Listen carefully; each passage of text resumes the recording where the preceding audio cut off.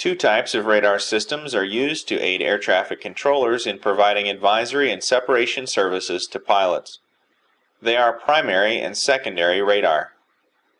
The primary radar system transmits pulses of radio waves, then listens for these pulses to be reflected back and received. Metal objects like airplanes reflect this radio energy well and can be detected by primary radar. Since the radio waves are transmitted in a particular direction, the direction of the primary radar reflection is known. The range of the radar return is determined by marking the time between the transmission and reception of the radar return. Since radio waves travel at the speed of light, the distance to the radar return can be calculated. The radar antenna moves in a circular sweep.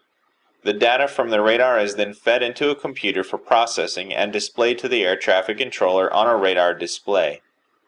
Primary radar may depict additional or erroneous information such as ground clutter. Primary radar may also be blocked by terrain or affected by precipitation and other atmospheric conditions. Secondary radar operates by communicating with transmitter receivers on board airplanes called transponders. The secondary radar antenna usually rides on top of the primary radar antenna, the two sweeping together in a circle. As the antenna turns, the secondary radar component, called the interrogator, sends out radio interrogations. When the transponder in the aircraft receives this interrogation signal, it replies by transmitting its 4-digit transponder code. The secondary radar antenna receives this reply and forwards the code, azimuth, and distance to the computer system for processing and display on the radar screen. The 4-digit transponder code can be set by the pilot. An air traffic controller may request a specific code by stating squawk and the requested code. For example, Cessna 42 Papa squawk 4271. Each of the 4 digits are selectable between 0 and 7, allowing 4096 possible codes. If on a VFR flight, when air traffic control has not assigned you a specific transponder code, set your transponder to code 1200. Code 1200 is the standard code used by all VFR aircraft not assigned a specific code.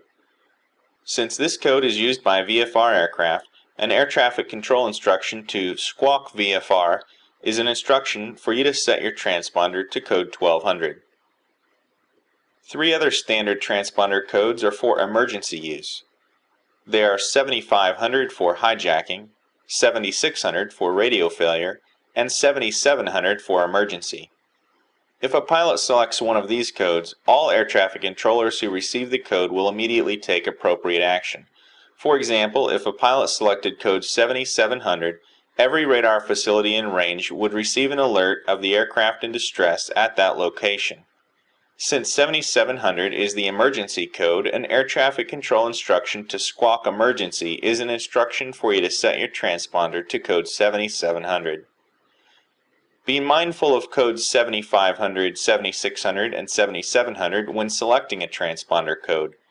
Many pilots switch their transponder to standby while changing codes in order to make sure one of these codes is not accidentally transmitted to air traffic control. Mode C refers to the altitude reporting function on many transponders. A Mode C transponder transmits altitude information to the secondary radar system in addition to the beacon code. This allows air traffic control to receive altitude updates from your airplane during the flight. Mode C is activated on most transponders by selecting the ALT setting. The ON setting transmits the beacon code without altitude information. This is known as Mode A. An air traffic controller can request a pilot to start or stop altitude reporting with the phrases squawk altitude or stop altitude squawk. The phrase squawk standby is an instruction to place the transponder in the standby position, in which case it will not reply to air traffic control radar. When the pilot presses the ident button on the transponder sends an ident signal to the secondary radar system. The radar display momentarily changes the look of the secondary radar target, allowing the air traffic controller to verify the location of an aircraft. Press the ident button when requested to do so by air traffic control. For example, Cardinal 42 Papa ident. Regulations state that all aircraft must have an operable Mode C transponder to enter Class A, B, and C airspace areas. A Mode C transponder is also required anytime you are within 30 nautical miles of certain specific airports and within 10 nautical miles of other specific airports, as listed in Part 91, Appendix D. Additionally, a Mode C transponder is required anytime you are operating above a Class B or C airspace area.